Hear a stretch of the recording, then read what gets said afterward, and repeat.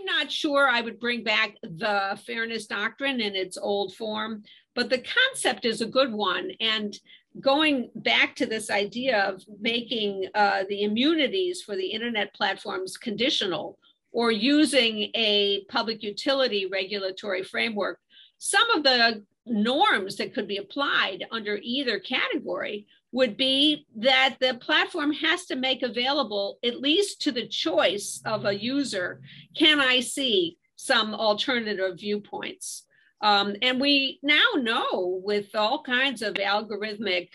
language programs, it's possible to catalog content to find competing sources. I describe in the book a group of undergraduates, students at the University of Chicago, for a school project, came up with an algorithm to do exactly that. And while I'm sure they're very talented, I have no